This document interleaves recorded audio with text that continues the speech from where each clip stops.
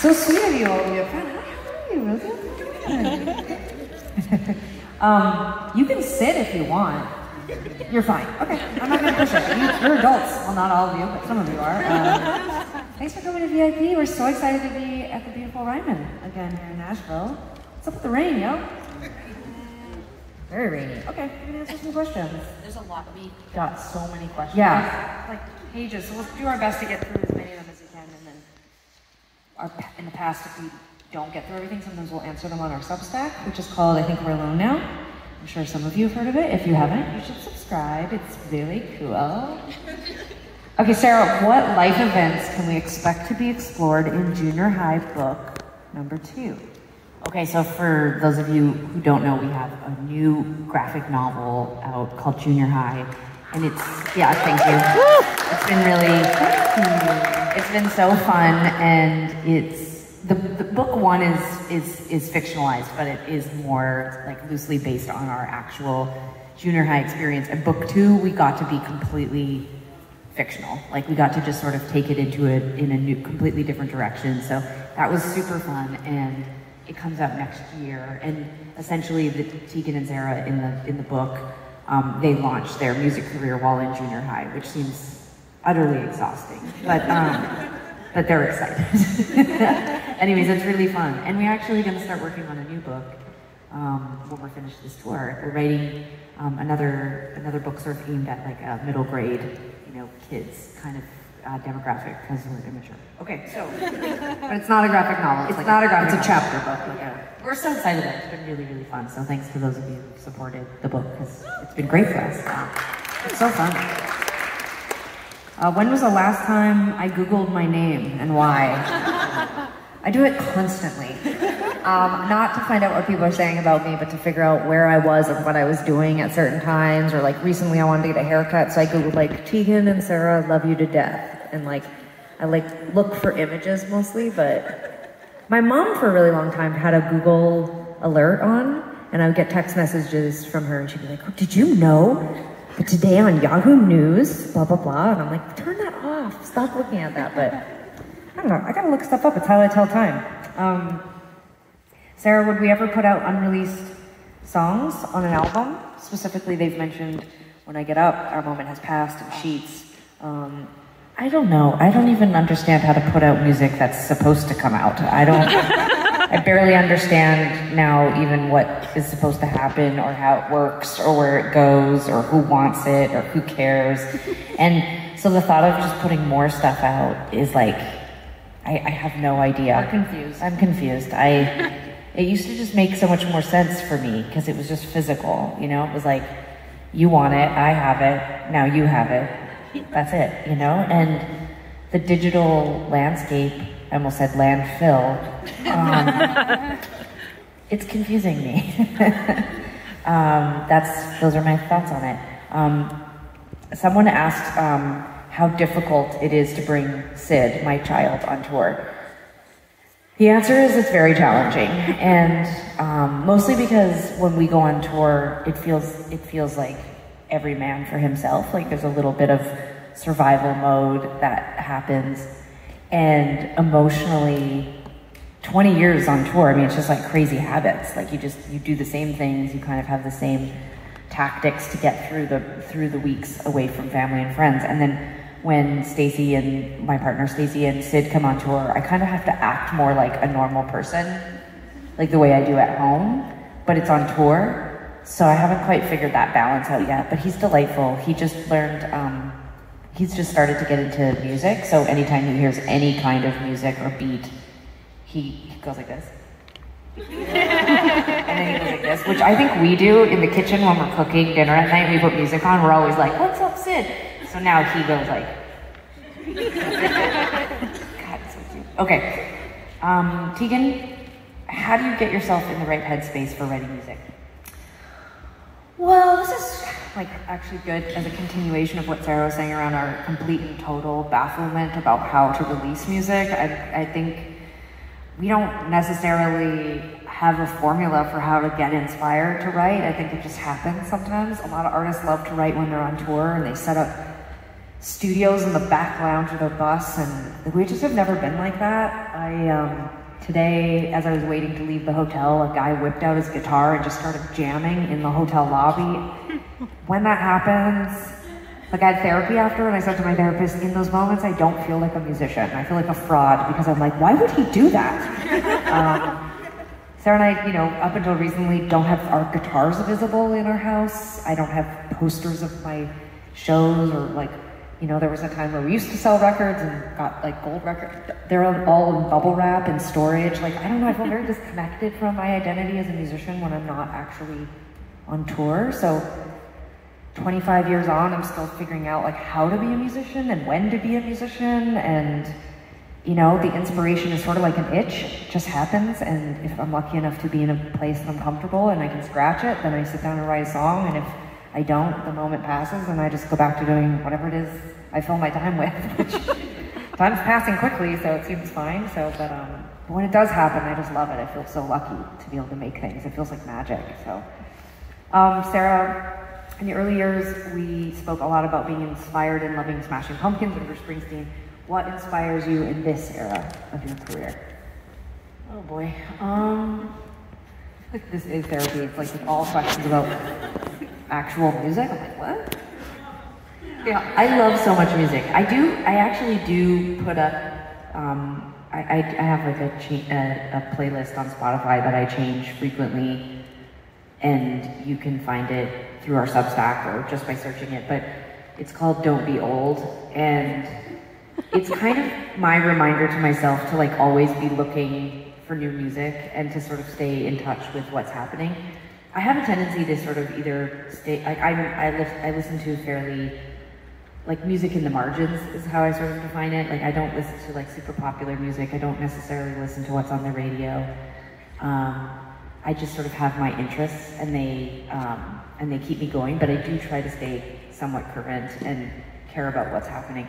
But I don't know if it's the age or just the time, but there's just so much. I don't really understand how people even figure it out anymore. It used to be I still feel this way when I like an album. I just listen to it for years. I don't even need a lot of music to get me to get me excited. But there's lots of great new music, and I would just, if you're really curious, I would recommend looking at my playlist. And there's actually a question, I'll just say this too, about fans loving to know what we're enjoying reading, and if we would ever join Goodreads as a way to keep us updated. I have no idea. I did not even know I could do that. So just another thing for me to figure out. Add it to the list. I do love sharing what I like to read, what I like to watch, and what I like to listen to. But I'm really comfortable with the fact that it's fairly niche, or as Americans say, niche. And so, do they? A lot do, yeah. Not all Americans. I see. Not all Americans. Calm down, everyone. Fine. I'm gonna do some quick ones here. Did Tegan ever get her toque back? I did. Thank you so much. Thank you for asking. How's the teleprompter working out? It's awesome, although I'm so, the day before yesterday we played a festival, and I was scared at it the whole time. I don't even need it, but because people were far away, I didn't feel like anyone could tell I was looking at it. I have to admit, been self-conscious this first week with the teleprompter, because I feel like people in the front row will think I'm looking at it, so then I don't look at it, which is ridiculous, because it's being set up every day for me. So why wouldn't I just look at it? And I bet no one in the front row has a clue that this is a teleprompter, but in theory, it's gonna be awesome. Although a few songs, we have an amazing lighting director who's doing a great job. I think he's in the room, so I don't want him to be self-conscious about this, but sometimes there's a lot of light that comes at it, and then you can't see the teleprompter. But thankfully, it's during songs we know the lyrics too, so it's working out great. Are there any aspects of the old way of touring or making music that you miss? Today I said, regarding touring, I miss going on tour and then coming home and no one knew what I did. I'd get home, my friends would be like, what happened? Was it amazing? And I'd be like, yeah, we went to Nashville and we played this venue and it looked like that. Now everyone just knows everything because it's on social media. Miss the feeling of telling people things. I have I've always been really resistant. I've never had personal social media. I've never been on Facebook before. And part of the reason why I did that was so that I could have that option to like actually say to my friends, how are you? What have you been doing? You look well. Instead of being like, I saw your social media, so I guess we'll just have brunch and talk about the news. Like, you know, like it just doesn't feel, I miss that. Someone asked if we would ever be on Hot Ones, and if you don't know that show, everyone knows that show. And the answer is absolutely. It's so, did anyone see I haven't seen the full episode, but Melissa McCarthy's just promo in front of me. God, so funny. Okay. What was the inspiration behind the song 19? I've been listening to your music for so long, it feels like a blanket. I had my daughter, who's here tonight, at 19, and your music has been such a big part of the soundtrack of our lives. Thanks for it all. That's so cool. I said this at a VIP like earlier this week, I think. It was at VIP, but there was a great podcast with a bunch of musicians who were all talking about how hard it is when you put a record out, because you have to go out on tour and you have to talk about the meaning of the album and the songs, but that actually, it takes time to like really understand the story, even for us as writers, to really understand what the song was about and what it means. The more I play a song, the more I perform it, the more I see it out in the world, the more it transforms. And so I don't really know what I was writing exactly about when I wrote 19, but over time, it really has become representative of a moment in my life. I was newly single, I was off the road for the first time in a long time, and I was chasing somebody who was unavailable, and I had been in a really long relationship where I was very well behaved in that relationship, and all of a sudden I was single, and I was getting tattoos, and I was a DJ for a second, and then my nickname at the time was Tequila Tea, so there was like some tequila being drunk, and the girl that I really liked, when I would text her after I'd had a few drinks, she would say, are you 15, are you 16? Like, you know, meaning like, how young are you acting right now? And for me, she would only talk to me if I said I was like 19. That's the legal drinking age in Canada. Anyway, too much info, but that's where the I'm 19, call me comes from, because I used to text her that. But yeah, it's a song about, wanting to be with somebody and them not necessarily feeling that connection to you, but don't worry, I got her in the end. So. There's so many good questions. What about this one? How about, what's the most surprising thing about becoming a parent? Especially, like, can you reference what's like, with two moms? Well, I think that my biggest surprise has just been how much I love it and how natural it feels. I always worried that I never was that into kids. Like, I was always sort of like, oh yeah, the kid, you know, I'll talk to it or I'll ask it some questions. There's also like a lot of boundaries with kids, you know, like even my friends' kids who I really love and am really connected to, you know, I don't know how to say it except to say that all those boundaries around kids are not, they're not relevant in the current dynamic that I have. Like, I get to hug Sid as much as he'll stand it. I get to kiss him and look at him. Like, sometimes I just look at him, just stare at him. Like, if you did that to someone else's kid, people would be like, why are you doing that? But like, I just can't believe how easy it is, how uncomplicated it actually feels. And he's just like such a lovely guy, and it just makes me feel very connected to like it's just a different part of me. I'm just, a big part of my life has been being part of Tegan and Sara, and now I suddenly have this other thing that feels really significant, and I'm the CEO of that company too, and I'm just like, anyways, it's just been really wonderful. I can't speak to the two moms thing except to say that I very judgmentally think we're doing it better than straight people. I don't know. I just feel like I have tons of evidence that I could just, you know, probably put, like, not in a mean way, just like, we're two moms, it's amazing, you know? Like, although sometimes I wish we had somebody who was very strong, who could do all the things that sometimes, like Stacey's stronger than me, but she makes me do all the things, and so sometimes I really, really am out of my depth when it comes to holding Sid, lifting bags, trying to like, and then I just imagine like, I see like the other day I was carrying Sid in the stroller and this man saw me on the street trying to get into the car and he said, "Ma'am, can I help you?" And I was like, "Yeah, join our relationship." Yeah. I was like, "How flexible are you?" No, I was like, "I'm totally fine," but inside I thought, well, that's what my husband would do. He would just, you know, so I guess I'm straight now, but just kidding. I thought this one was, for me, I love your collaboration with Laura Jane Grace.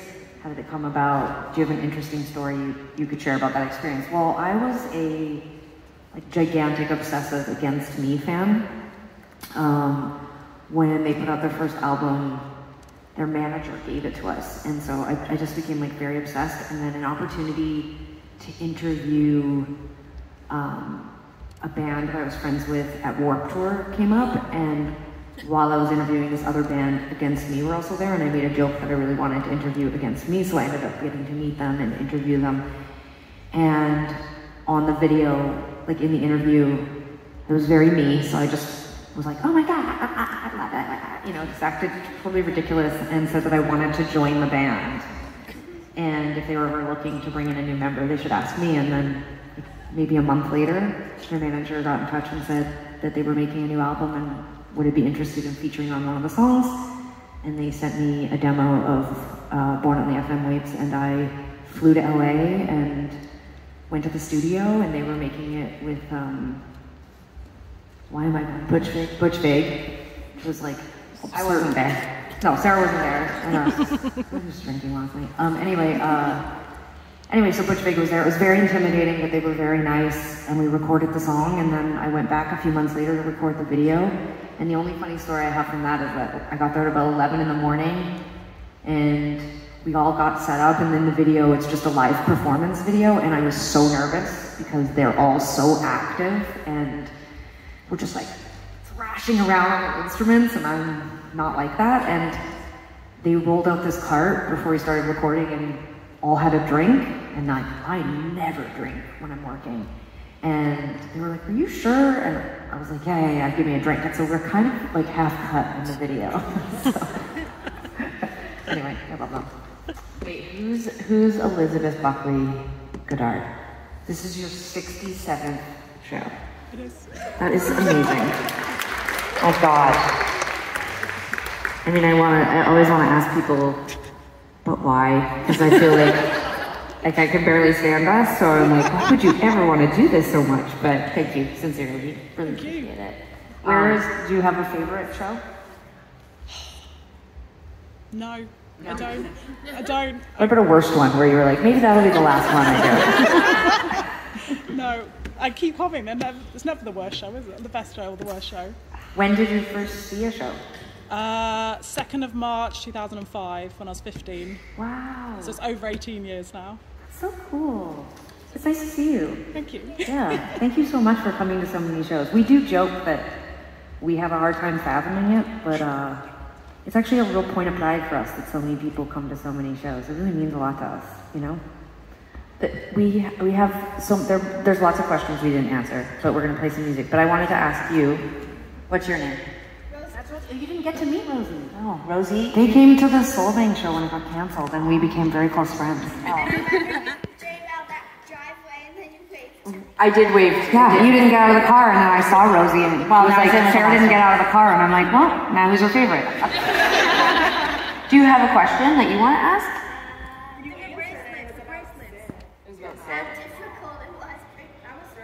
Was it really your question? That sounds like a parent question, but very inquisitive. Yeah. What? It's just bracelet. Oh, thank you. I feel lucky that I get this, even though we didn't get to connect in Solvang. Thank you for this. Oh, it says yellow. That's adorable. Have you been having a good time in Nashville? What'd you guys do yesterday? Stuff. Yeah. What's your highlight? Anything really cool? I don't know. Too many things. Too many things. Did you eat? Did you eat? Oh, you swam. Amazing. Did you eat anything delicious? Donuts? Barbecue? No. Gluten-free. I like you a lot, Rosie. All right, well, we're gonna play a couple songs off the con. thank you guys so much for being here. It's such a delight. We're in a con phase right now, so it's also the only songs we know.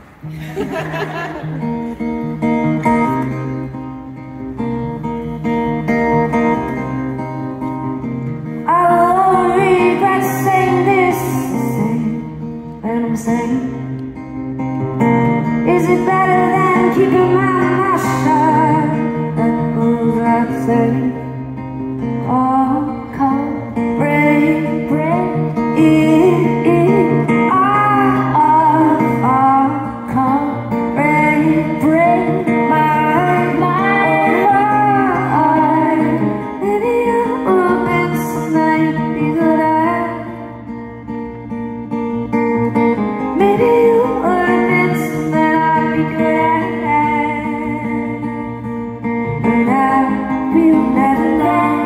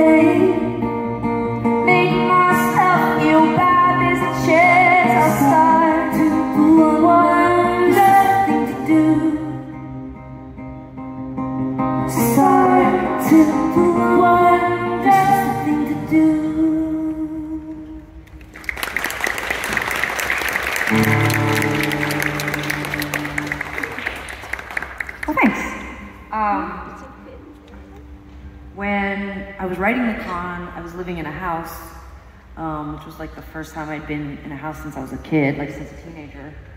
And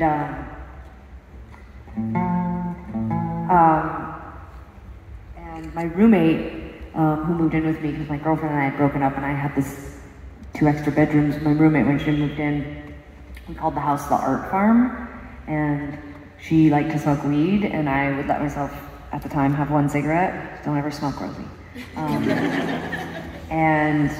But I would only let myself have it at dark. And so this song's called Dark Comes Soon, and it's about a lot of things, but really it's about how I couldn't wait for it to be dark so that I could smoke. And it's just kind of like was metaphorical for like, I would try to be good all day, you know, try to write songs and be productive, but then nighttime would come and I kind of fall apart, and that's when I'd start like obsessively like sending text messages to the girl I liked, and then if she didn't respond right away, I would delete all of the text messages and block her phone number, and then like 5 minutes later I would unblock her phone number and be like, relax.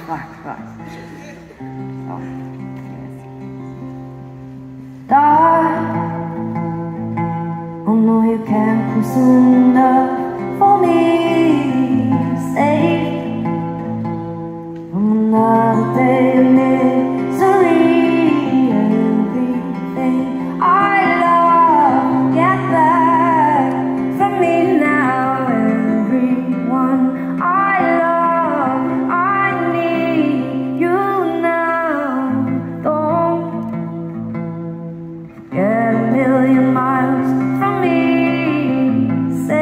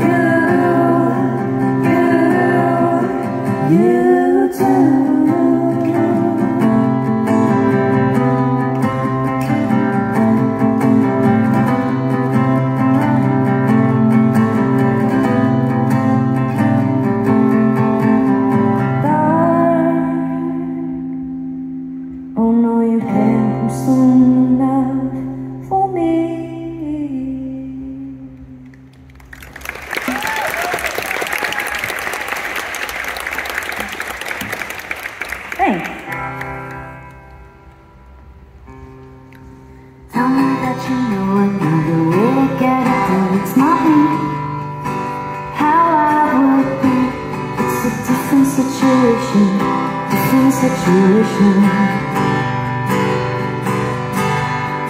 You mean like in the night, just staring at the ceiling above. I'm falling pieces of it faster, don't you waste your time. You keep trying to remember this, and nothing will be lost in the air. Then you burn, burn, burn your life down. Get me to the door, out of bed or under track, I'm not sure.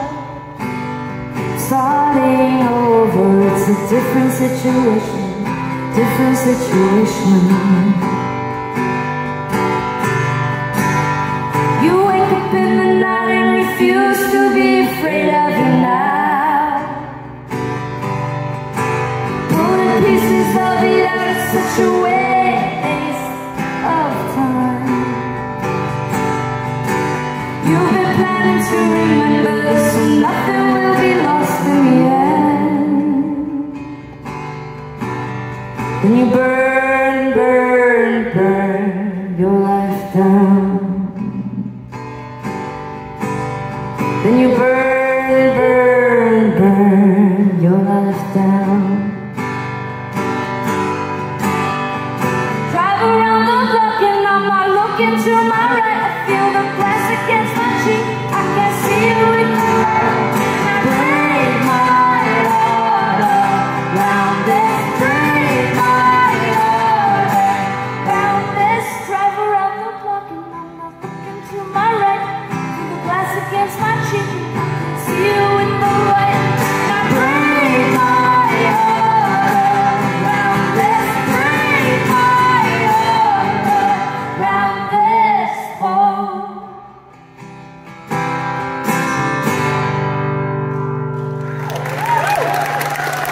Thank you, guys. And that is the end of VIP. It's been such a pleasure.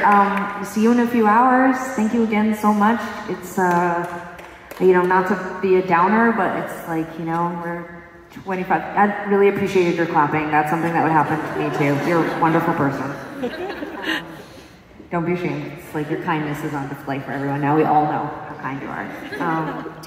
Yeah, we've been just doing this a long time, and we had a meeting with our management team yesterday, and we're talking a lot about how to keep VIP going and how to make it fun and original, but it's kind of like my favorite time of the day, so it just means a lot. So thank you so much, and we'll see you all in a few hours. Thank you, guys. Yeah, thanks.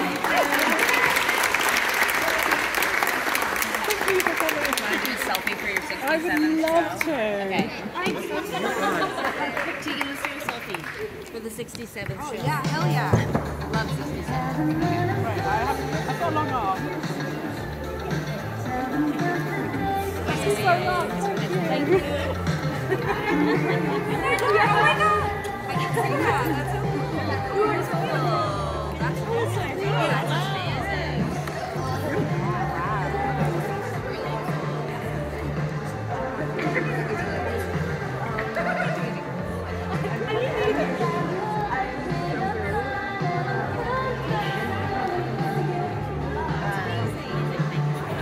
Sorry we never come to the room. We will one day.